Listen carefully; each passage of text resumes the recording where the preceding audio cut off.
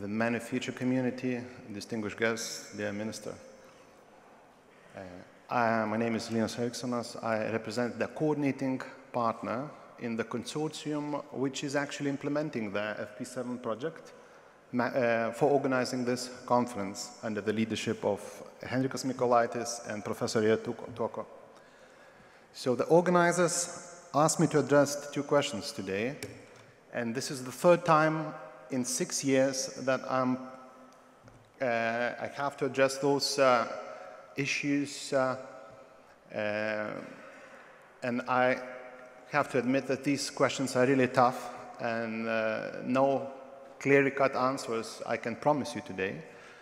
So first time I was asked to answer those questions was back in 2009 when DG Connect, or by that time it was known as DG INSO, was running a big technology audit exercise across the new EU member states and the associate countries in order to understand why the performance and participation of SMEs and research institutions from this region is lagging.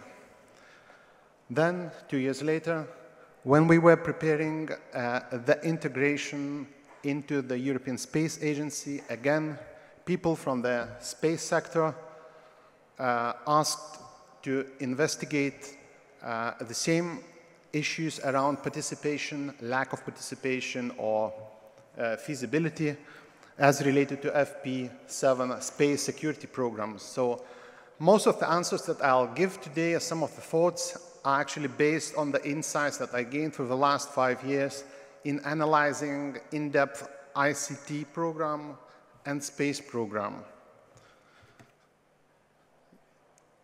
So today I will talk about levels of participation of industry players, both small and large ones, from Central and Eastern European countries in FP7 collaboration thematic areas, the areas which are key to key enabling technologies. So I'll show some data. We can discuss them, track record. I will sort of focus on the hypothesis assumptions which trying to explain the lagging participation from this region. And then I'll go in depth and analyze types of participants by ownership. We'll look at domestic and foreign capital controlled entities. We'll look at the impact of size, whether size can impact on the participation and involvement in the networks, whether this is a game for really big industry players or the small players linked to the big players in the industrial heartlands of Europe. And then we'll look into participant roles in consortia and ask ourselves a very simple question. What type of jobs do they get in Factory of the Future projects? What type of jobs and tasks do they get in the collaborative research projects in other CATS-related consortia? And then, of course, some of you have met, some from EFRA asked me, will you provide some strategies for involvement of industry partners from this region?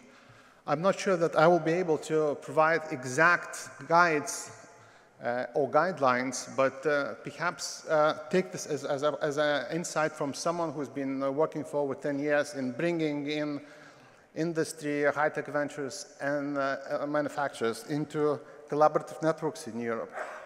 So first, let's have a look at the share of funding received by SMEs and FP7 cooperation program. The European Commission is very happy with the figure.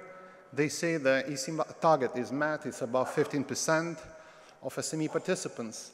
The other issues which are not analyzed by the monitoring reports that we read from the Commission is what type of roles the SMEs display, what type of budgets are allocated to them, but the participation numbers are quite okay. If we look at the share of SE contribution received by SMEs from this region, comparing to the total share of funding, co-funding received by SMEs, we see that participation,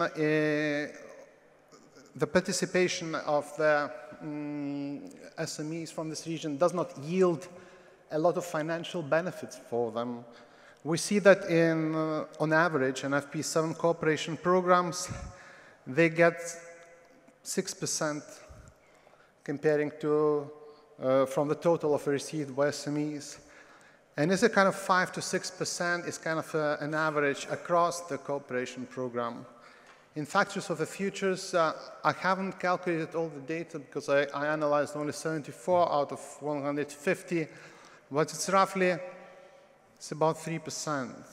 So it's not much really, amounts to only 3, 5, 7% of the budget received by all SME participants. But if we look at the involvement and the eagerness of partners from this region to participate in cooperation program, so we see this, they're very, very eager. Participation levels in CAT's relevant FP7 cooperation thematic areas is as high as of the countries EU 12 or 15, and even higher in NMP. For example, the participation level of SMEs from Lithuania in NMP program is above 40%. In ICT, in Factors of the Futures, we see a high number of participants trying to, eager to participate and join efforts to reindustrialize Europe. And we see a very clear explanation why is this happening. The manufacturing base is still very much in this region. Again, the officials on the first day of the conference very much emphasized that you are okay, you have 20%, almost 20% manufacturing contribution to GDP. But as we've spoken today with colleagues from Poland who work with manufacturing industry there is a really challenge that this situation might not be sustained on the long run because there's only low labor intensive processes and manufacturing businesses are relocated to countries like Poland. If they are not get enough and renewed their manufacturing facilities within the next 5 to 10 years, we might face a challenge really here. So officially, when you see at the reports and analysis produced for the Commission, by the Commission, we see two explanations based mostly on a hypothesis. The first one, it's very typical. You can hear it in the corridors in Brussels, everywhere. The assumption is that this lagging is due to overall economic performance. There's not much we can do about it. The interim assessment report on the research PPPs in the European Economic Recovery Plan 2011 says the participation pattern largely mirrors the most economically active nations in the relevant industrial sectors and areas, which perhaps also provides confirmation of the industrial relevance of the research PPPs. So you are performing or misperforming, underperforming, and that reflects the figures that we get from the participation. Second hypothesis is somewhat more nuanced. Based on the analysis that Von Hofe did in 2012, which says that the lagging is country-specific, and country-specific because each country has a differently aligned research and innovation support system. And they say no evidence for the existence of country clusters regarding FP7 participation could be found. A single depiction of a Central Eastern European member state does not make sense as the initial situation as well as the transformation and post-transformational processes of the individual states differ significantly. I don't have time to analyze in depth these hypotheses, but I'll run some quick and dirty checks on that. First, a quick check, hypothesis 1, participation equals lagging economies. So if we see indeed, in terms of EC contribution, this region contributes very little. It still is a receiver of benefits through the cohesion policy. But in terms of participant numbers, perhaps there is something true in that larger economies then generate more participants. But again, when we look at production and sold value from the total manufacturing output, we see a very sort of unclear picture. You cannot say that the whole region is monolithic. And perhaps the hypothesis that Fraunhofer formulated back 2012 that this is participation is country-specific, has something in it. So let's check it. We see that when we analyze the collaborative links between different countries, and this is only a fragment of this very interesting matrix which was put into the final 6 frameworks program 7 report, which came out just in August 2013. This is a huge matrix which shows very clearly that indeed we have some tendencies, the heartlands, the industrial heartlands of Europe, they tend to be linked in collaborative efforts closer than the rest of Europe on its periphery. So when we visualize this, we clearly identify that there is this heartlands of industrial Europe linked to certain peripheries, and then the rest are sort of developing on their own. So let's check the hypothesis too. Perhaps this participation is really country unique and specific. And I've checked participation of companies and R&D institutions in Future for Factories calls. I didn't have time to go through all the 150. So I analyzed 74 projects, and then 38 out of them contain some of participants from the region with allocation budget of something like 5%. When we break down the participation according to the type of institution, we see very clearly that there are leaders, Hungary, Slovenia, and Poland.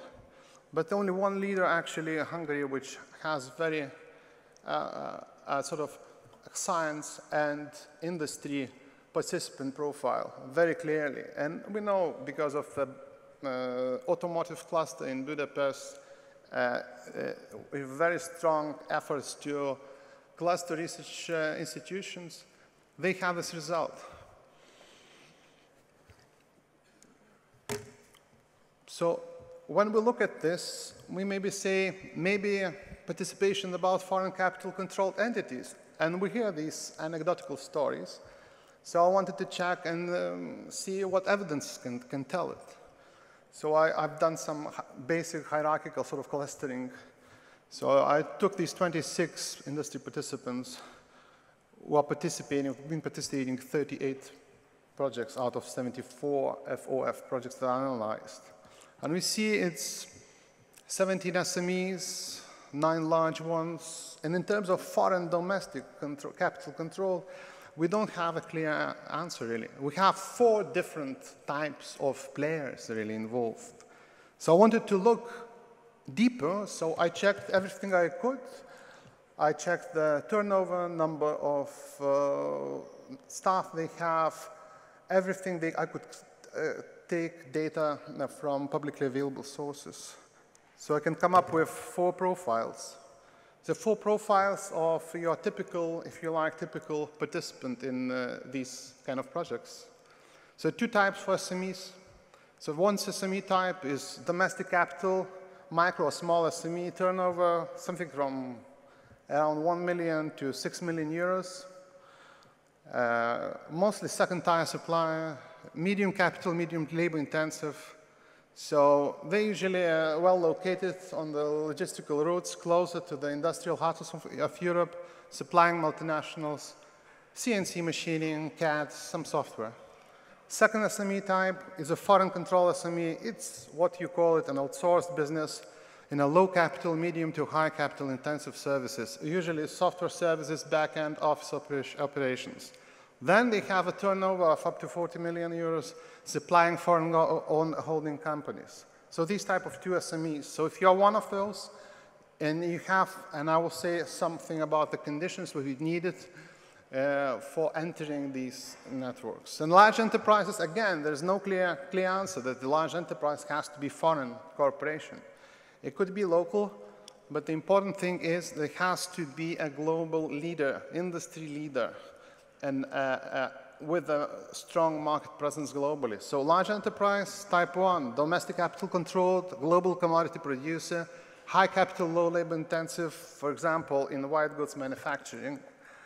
Large enterprise, type 2, relocated manufacturing, foreign capital control, high capital intensive, medium labor intensive, and these are exclusively in 3 areas: automotive, industrial automation, oil and gas, or resource.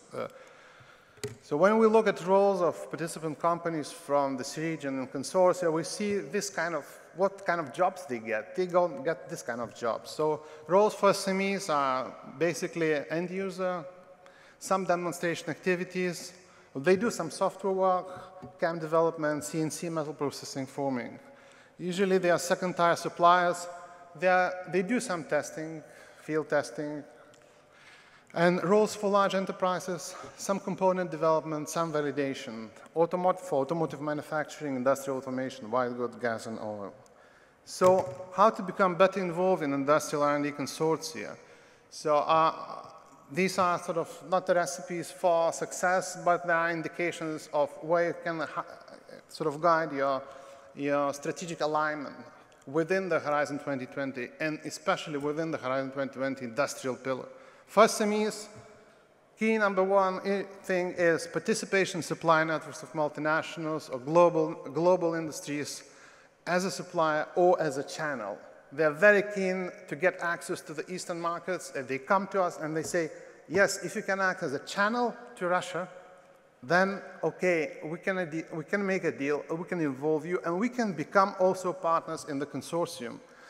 Medium capital intensive, medium labor intensive processes, and advantages of logistics and location. Of course, we are in a disadvantage here in this country that we are far away from industrial heartlands, so we have to come up with the Baltic Industrial Belt Initiative, which is our way of getting access to or realigning us logistically better towards our neighboring markets in Scandinavia.